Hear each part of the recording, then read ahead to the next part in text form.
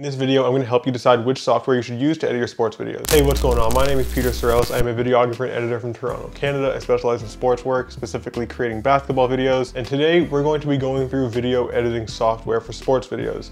I'm going to tell you all of the options that you have available to you, or at least the most popular ones. We'll go through the pros and cons of each of these options. Then I'm going to tell you what software I use to edit my videos. And by the end of this video, you should have a pretty good idea of all the softwares that are available to you, and you'll be able to make a decision on your own for what software you want to use to edit your videos. So the first software that I want to talk about is Adobe Premiere Pro. Premiere Pro is great because it's widely accepted as an industry standard. Most times when I'm asked to do professional work, I'm asked to do it in Premiere Pro. Also, Premiere Pro, because it's so widely adopted, has a lot of resources available for self-education. You can very easily go online and search up Adobe Premiere Pro tutorials like the ones that I make on this channel and learn how to edit in the program on your own without any formal education. It's pretty straightforward to find this type of information.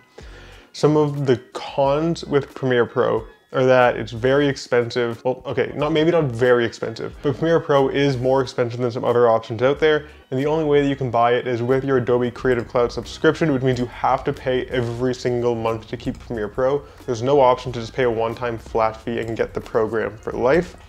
Also, some of the updates can be kind of buggy.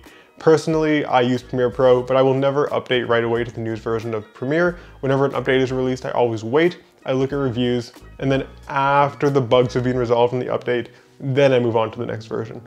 Finally, one pro that I forgot to mention is that Adobe Premiere Pro very easily connects to other Adobe applications like Photoshop, After Effects, and Audition, amongst other programs. And being able to easily interconnect all of these programs that do different tasks makes it really easy to achieve your goal with your video very quickly, and you have a multitude of tools at your disposal for one price that you can use to do this. The next software that I want to talk about is DaVinci Resolve. And I think DaVinci Resolve can be a great option for someone who's just starting in sports videos, mostly because it is a comprehensive editor that is free. Yeah, free. So DaVinci Resolve actually has two options. There's a free option, and there's also a premium option that costs $400, I believe it is, for a one-time fee. But the free option has pretty much all of the features that you're going to need to get started making sports videos. So if you're just getting started editing and you don't want to commit to the full price of Adobe Creative Cloud, for example, then just downloading DaVinci Resolve and learning how to edit on a platform that's free without needing to commit to that monthly subscription can be a really good alternative to the more popular Premiere Pro. Additionally, DaVinci Resolve is the industry standard for color grading. Colorists use DaVinci Resolve every single day. So even if you're learning how to edit in DaVinci Resolve and it might not be the standard across the board for editing, you are learning something that is a standard in one part of the industry, and this inherently makes you more hireable than if you were to learn an editor that isn't really used by anyone anymore, per se. Also, DaVinci Resolve has audio tools built in. They have a VFX compositor built in. It's really an all-in-one stop. You might still need to bounce to After Effects if you want to do some more complicated stuff every once in a while, but it has a lot of tools at your disposal in one program. So instead of going back and forth between different programs like Premiere Pro to Photoshop to After Effects, you can kind of stay in DaVinci Resolve and do a lot of what you want there. So it's a really great tool to have in your arsenal. Some of the cons for DaVinci Resolve: like I said, it is not the industry standard for video editing. I've never had anyone ask me to fully edit a video in DaVinci Resolve or work with another editor who is editing in Resolve. This just isn't something that happens. So you might need to learn another editor eventually if you get put into an organization where everybody edits on a different software. And also, this isn't really a con, but DaVinci Resolve is a node-based editor, so when you're coloring your footage, you need to use nodes. This isn't necessarily a bad thing just for me, who comes from Adobe Premiere Pro, where we use keyframes and there's no nodes at all. This is just a different mindset shift, and if you're just getting started editing, that's not really a problem. But if you're used to editing a certain way and then you're going to switch to a node-based editor, it's going to take a little bit of adjustment. Next, I want to talk about Final Cut. One of the biggest pros of Final Cut is that it integrates seamlessly into an Apple ecosystem. Because Final Cut is a non-linear editor made by Apple, it works incredibly efficiently with Apple machines. It's going to perform better than any other non-linear editor will on an Apple device. So if you're already integrated into that Apple ecosystem, then Final Cut Pro is going to perform really well. Additionally, it can do pretty much anything any other standard nonlinear editor can do, so it won't necessarily restrict you.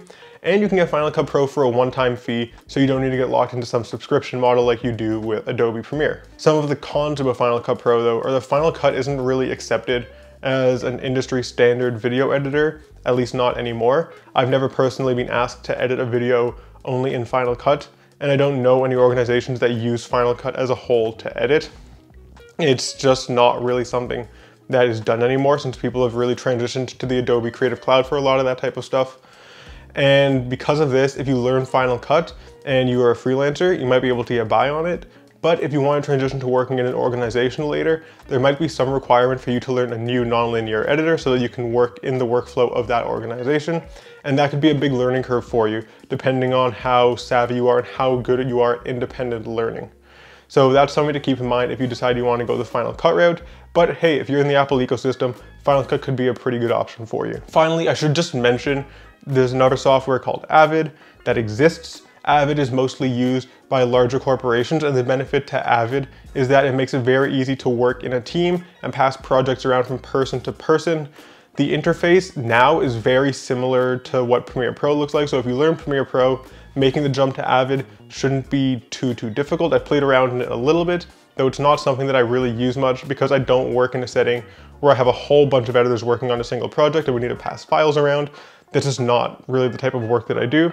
But in some bigger organizations, everyone will edit strictly on Avid. A lot of movies in Hollywood are edited on Avid, and you should know that Avid exists. And if you ever feel like learning a new nonlinear editor, or you have aspirations to work on a big editing team in Hollywood or something, then downloading Avid and trying to learn that could be a good option for you as well. As I already mentioned, I use Adobe Premiere Pro to make all of my videos, and I do Adobe Premiere Pro Effects tutorials on this channel.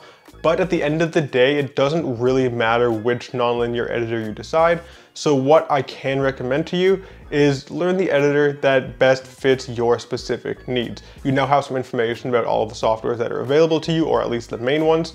So pick one and focus on getting as good in that software as you possibly can. As long as you can tell the story that you want to tell at the end of the day, you should be fine and you should be able to create some pretty cool sports content. Anyways, that's going to be it for this video. If you found this video helpful, then please make sure to subscribe to the channel because I post videography and video editing tips and tutorials like this one on a regular basis, many of them focused on sports videography, and I would love to have you around for that. And let me know in the comments which nonlinear editor you use to make your videos. I would love to have a discussion with you down there. Anyways, until next time, peace.